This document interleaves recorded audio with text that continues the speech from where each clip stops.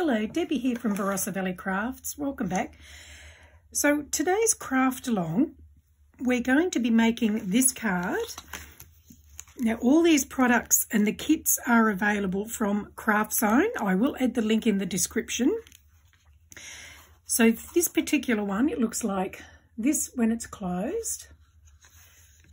And the sides will open up, so it's a gatefold card. So it will look like that from the top. And that from the front when it's open. And then on the back, you can add your greetings and sentiments there. Now, all of these products that we're using, you can buy individually.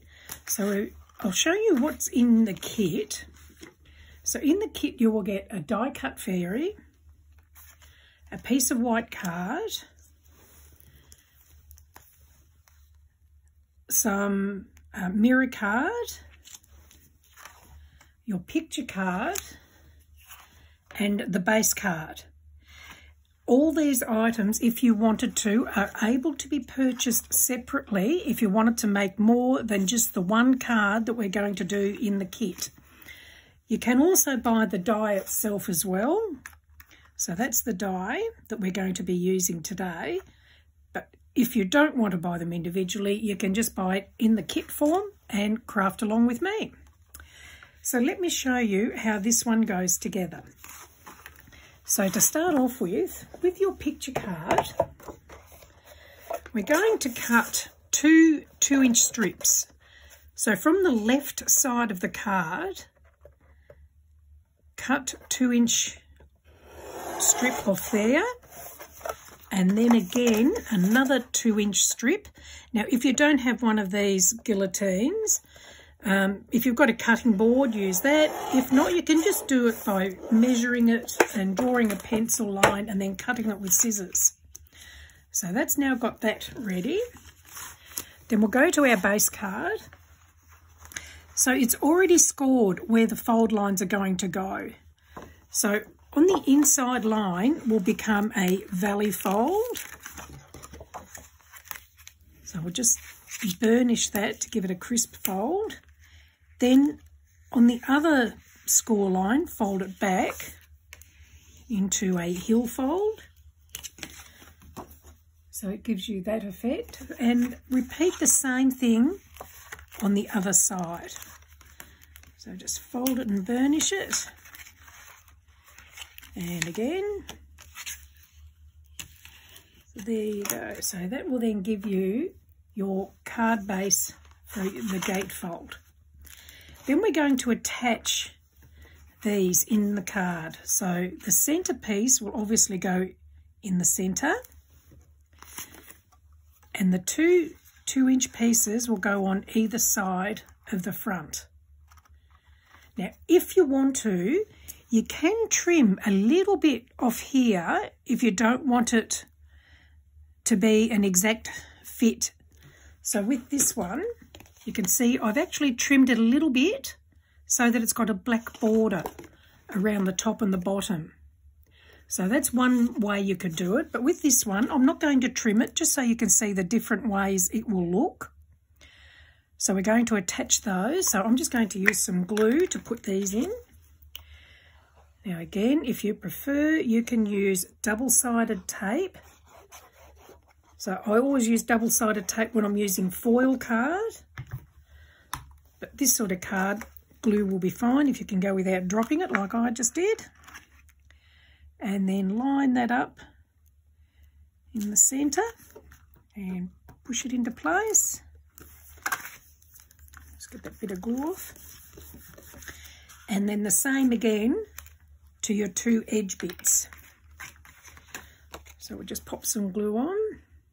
While I'm doing this, if you're interested, I do have a couple of Facebook groups. One's called Card Making for Beginners and Beyond. The other one is called Barossa Valley Crafts. I'll add the links in the description, and if you'd like to join us, you're more than welcome. You can share your creations with like-minded people and have a bit of fun with everybody. Okay, and we'll just pop this one on the other side.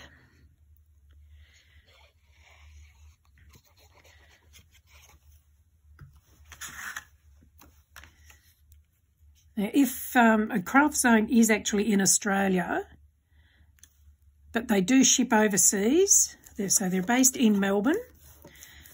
So if you want orders sent overseas, they do that, so that's not a problem. Now the mirror card we're going to attach to the inside here. So I've already put some double-sided adhesive on here to save a little bit of time.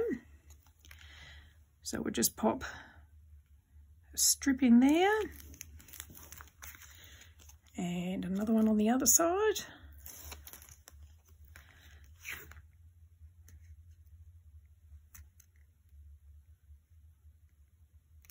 There we go. And then we're going to attach the fairy cutout into the card. So I'm just going to grab some other glue. So I'll just grab this because it's got the fine tip on it, which is good when you're using intricate dies. So I'm just going to pop some glue around the fairy. There is another product called Sticky Specs, which is great for this.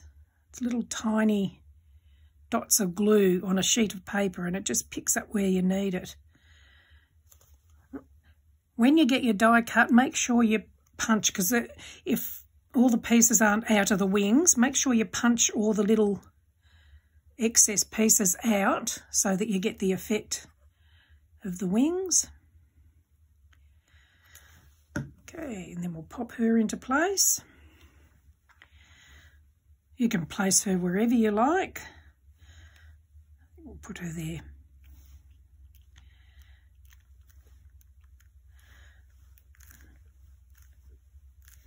There we go. So now when your card is closed, you'll see her in there. And when it's open, it'll be like that.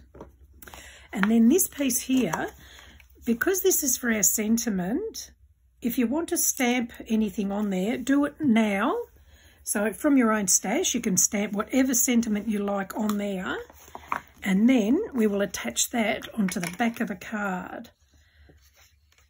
So we'll just pop the glue on and put that on the back.